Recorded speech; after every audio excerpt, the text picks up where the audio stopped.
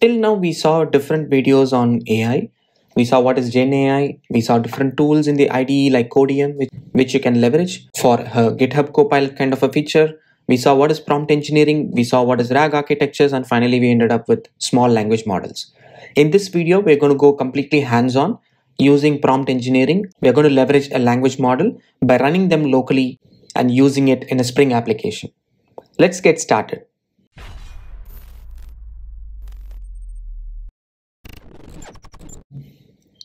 Ollama is a tool using which we can run these models locally in our laptop.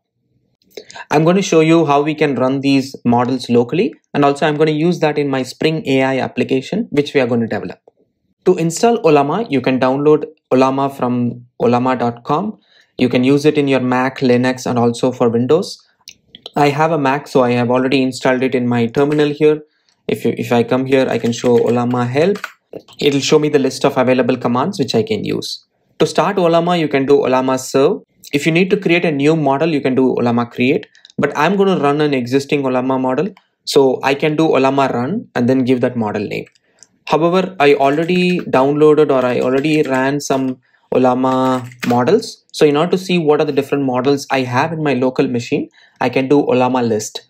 So the moment I do it, I can see there are two models, the Phi-3 from Microsoft and Llama from Meta. I used Llama a couple of weeks ago, and yesterday I tried using the Phi-3. So in this video, I'm going to show you by using the Phi-3 model, which is the Microsoft's latest version of the small language model. In order to run these models locally, you can just, it's pretty simple. You can just do Ollama run and then Phi-3 or Llama 3. If you have some other model, something like Mistral or something which you want to run here, you can give the model name and the model gets downloaded on the fly when you run the model using this command. So in this case, I already have the Phi-3 locally present, so it automatically came in, right? So I don't have to do anything. So to talk to the Phi-3 model, I can just talk in this terminal. I can say, I'm Ajay, how are you doing? So the Phi-3 is returning saying, hello Ajay, I'm an AI. So I don't have feelings, but I'm functionally perfect. I'm functioning perfectly and ready to assist you. How can I help you today? So we have a model running locally, right? I don't have to spend money in accessing some of these paid versions of these LLMs. Now, how do we use it in an application? So Spring AI, if you are a fan of Spring, Spring has created a Spring AI library and set of libraries using which you can access these models from your local to your Open API or maybe Azure Open API. So I'm going to show you how you can leverage it to connect to Ollama. So I'm going to use a Java application. In the future videos, I'll be doing Python using RAG architectures. So if you are a fan of Python, just allow me some time to make those videos. But if you are a fan of Java, this is the video for you. So using Spring AI, we're going to connect to the OpenAI. We're going to connect to the LLMs. So I'm going to say com tech primers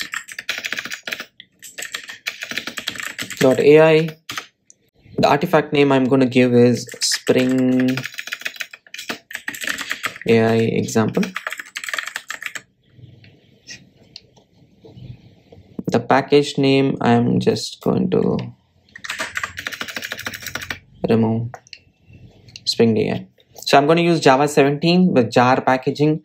Also the dependencies, we need to have the Spring Web dependency because I'm going to expose it as a web endpoint. Also, we are going to use Ollama, right? So I'm going to use the Ollama AI, which is going to connect to my Ollama APIs locally, right? So I'm going to select Ollama. So I need the Ollama library to connect to my LLM. So let me generate this project and open it in IntelliJ. So we got the project open. Let me maximize this. So it's a dummy vanilla project. We have the default files and nothing much. Let me now create a controller to connect or to expose an endpoint for us to interact with the model. So I'm going to call this as, let's say, hello controller, our usual style. So this hello controller, I'm going to expose a hello endpoint because I want to say hello to the model first before even getting started. So I'm just going to say, I'm exposing a REST controller. I'll just request a get mapping, which is going to be hello endpoint. and I'm going to return maybe string or something hello, right? Here now we are going to return, we are not going to return hello world, but I'm going to return, we are not going to do this, we are not going to return hello world. Instead, I'm going to talk to the AI model. So in order to talk to the AI model, I need to use the chat client. So there is something called chat client, which is again provided by the Spring AI framework. I can use the chat client. My IntelliSense in the IntelliJ is automatically like giving me the suggestion, so I'm going to accept it. Again, this is used by Codium, so I'm just leveraging that. So chat client, I'm creating a version of chat client so that I can use here. So I can do a chat client dot prompt. So I'm going to prompt to call or to talk to the LLM. Now if you see the prompt method's argument, it expects a prompt. So let me create a prompt. So I'll create a prompt.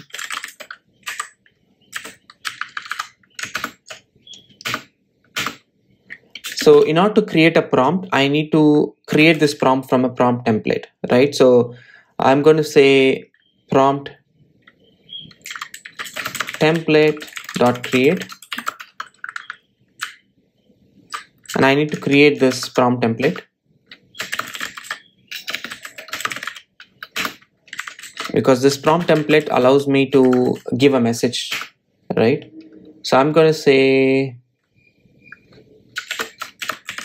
hello, or let me extract this into a message.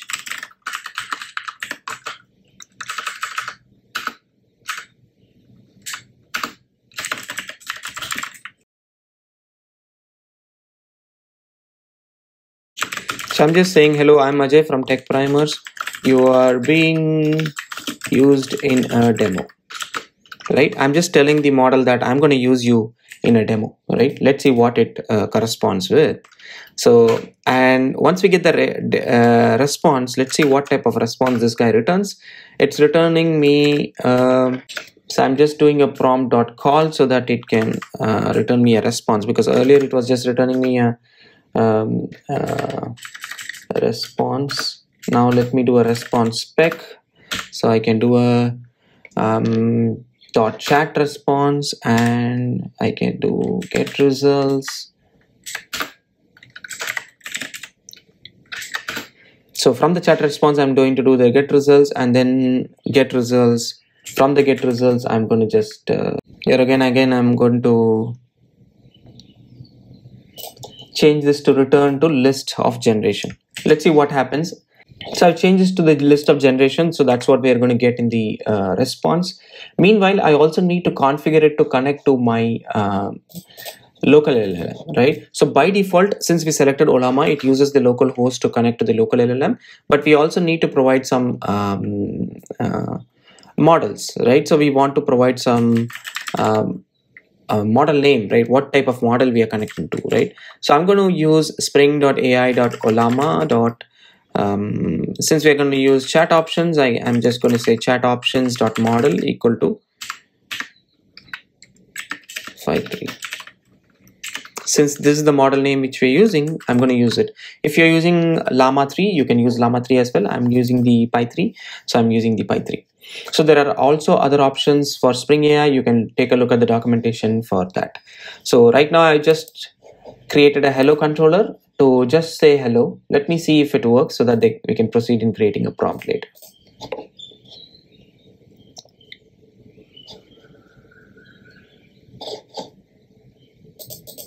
In fact, now I realize that I cannot inject the chat client directly. I just blindly believed what the IntelliJ suggested. However, what we generally have to do is we can inject the chat client builder and then do a build, right? Chat client builder, because I think, yeah. So chat client builder is present in the Spring Boot application, so I can use chat client builder to build it and inject it as a chat client, right? So see here, now things are good. Sometimes I shouldn't believe what the AI says. So this is a classic example of that. So we got an error. Let me go to the terminal, I'm going to call the HTTP GET endpoint. I'm going to say hello to my API. So this is going to call the LLM which is hosted on Ollama, and it is going to return me back. So what it is calling with, it is calling with the hello, I am Ajay from Tech Primers, you are being used in a demo, right? Let's see what the response comes back with. Yeah, I think we got the response back. This is the response type for the generation. So we saw that we were returning a list of generation. So this is just one particular metadata. So we have an output. We can filter out using that if you want only the output of the content. So it says that, hello Ajay from Tech Primers, it's great to be part of your demonstration. As an AI developed by Microsoft, I'm here to provide assistance and answer any questions you might have on the technology related topic. Let me know how can I help enhance your demo. So this is working as expected. So from a Spring Boot application, we are now connected with the LLM, right? Using Spring AI. So we can use the chat client, we can use the prompt templates and the prompts to connect to the chat client to get a response. Now I'm going to create a prompt. So whatever we did here is just like a hello message, but I also want to, let's say, get top trending destinations, right? Where I can go in August, right? So I'm planning for a trip. Let's say I want to like know what are the top trending destinations which I can go in August, right? I'm going to create a prompt controller for that.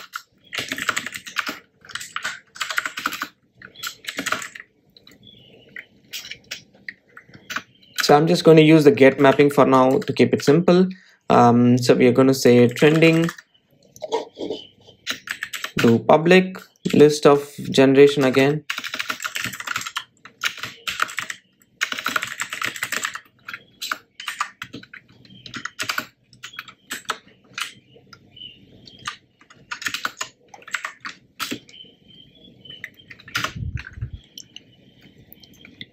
So here I want to return these top destinations, right? So I can copy whatever I did here. It's going to be the same. So I don't want to do something different. The only difference is I'm just prompting, saying that I want some specific information, right? So I'm going to use the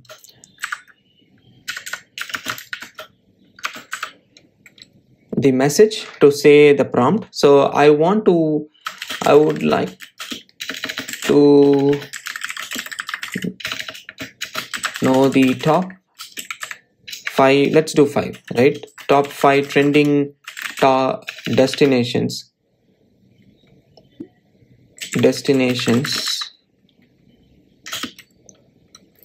which I can visit in August. And also I need to mention to the prompt that if it is not able to find anything, right? If it is not able to find some information, I can just say that, please, sorry, I'm not able to help you or something like that. So I'm going to mention that if you are not able to find, please respond with apologies, Ajay.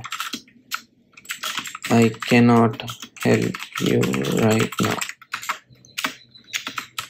So that way we are now prompting the LLM or the AI to specifically respond with a message, right? That apologies Ajay, I cannot help you right now because I don't know about it, right? So you can customize this to anything. If you are developing an application, you can respond with specific needs for the application. So that is the power of the prompting, right? So here I'm just prompting a simple thing. I would like to know the top 5 trending destinations which I can visit in August, right? And I'm able to get the response here. So I need to inject the chat client. So I'm going to create a chat client field. I'll also create it as a constructor parameter. So I'm just saying dot builder.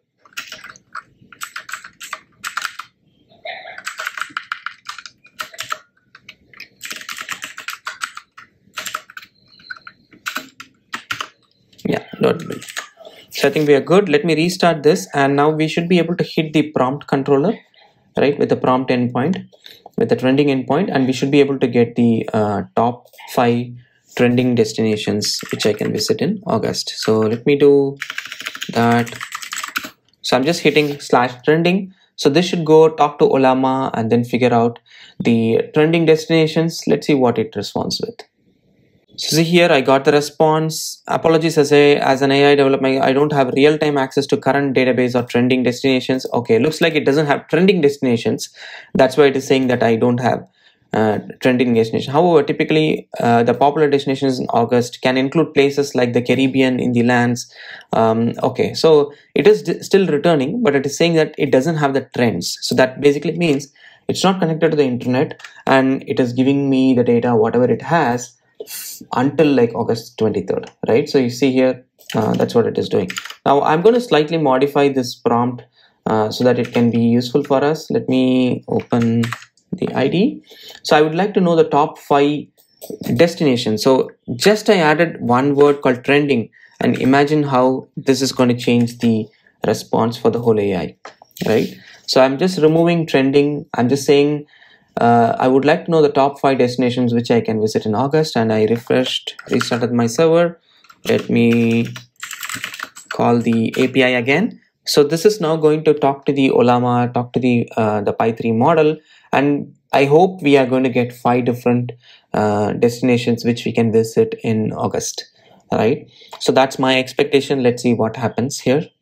Well, we got a lot of response. So it still says that apologies, Ajay, I don't have real-time data access, but I can guide you on how to find top destinations for August based on various popular travel sources, right? So here are some globally renowned locations that are often considered attractively in August. So it is given Florida as 1, Sydney, Australia as the number 2 option, Rome, Italy as the next, Barcelona, Spain, and finally Queensland, Australia. So these are some of the popular destinations which the LLM is responding with, right? So you can ask it to do anything.